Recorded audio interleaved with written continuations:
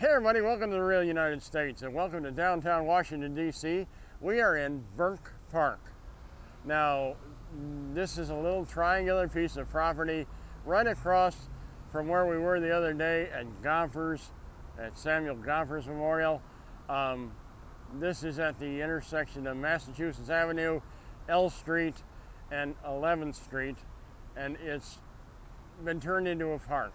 And it is a park to Edmund Burke, who is standing here next to me. Now, this statue is one of many here in Washington, D.C. of a foreign dignitary.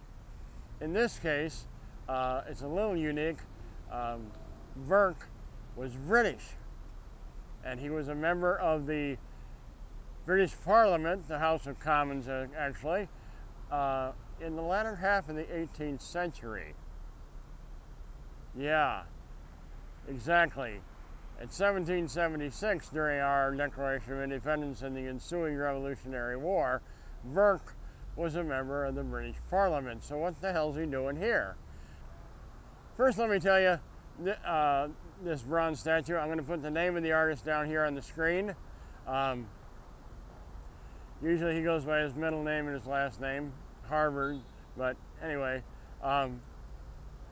insignificant. This was a gift to the American people by Sir Charles Wakefield, the former Lord Governor of the City of London. And it was given to us in 1922, I believe. That's when it was dedicated here.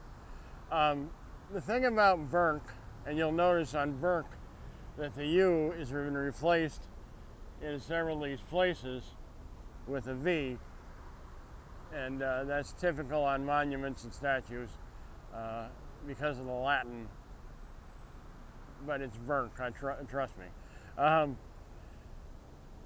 Burke was, I don't want to say he was a sympathizer to the colonists, because he really wasn't. He was loyal to his country, but he was sympathetic to the plight of the colonists. And I think a big part of the reason to that is Burke was not British born. Burke was born in Dublin, Ireland. He was an Irishman who had moved to England and become a member of the Parliament. So given the troubles that historically had transpired between England and Ireland, I think that Burke was sensitive to the plight of the Americans. And the quote here that apparently he's so well known for, "Magnanimity in politics is not seldom the truest wisdom," is not where I know him from.